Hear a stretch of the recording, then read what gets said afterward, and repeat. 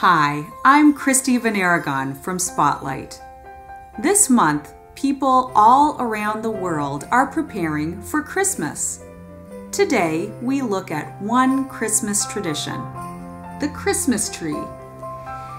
Christians in Europe have been using fir trees in Christmas celebrations since the 1500s. From there, the practice of decorating trees has spread to many other countries. My family sets up our tree at the beginning of December. First, we put on lights. Then we hang many small decorations called ornaments.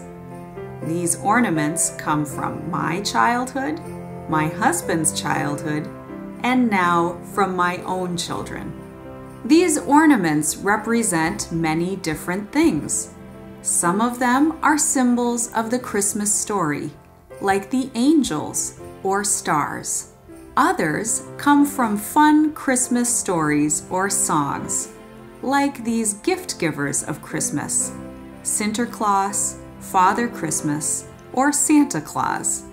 Others come from different parts of our lives, like an ornament given to my husband when he was a baby.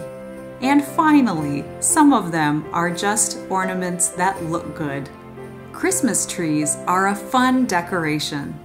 As I put the ornaments on the tree, I remember different parts of my life and different parts of the Christmas celebrations.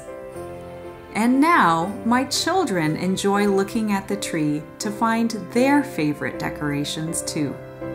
Do you celebrate Christmas? What are your special traditions? In the comments below, tell us about them.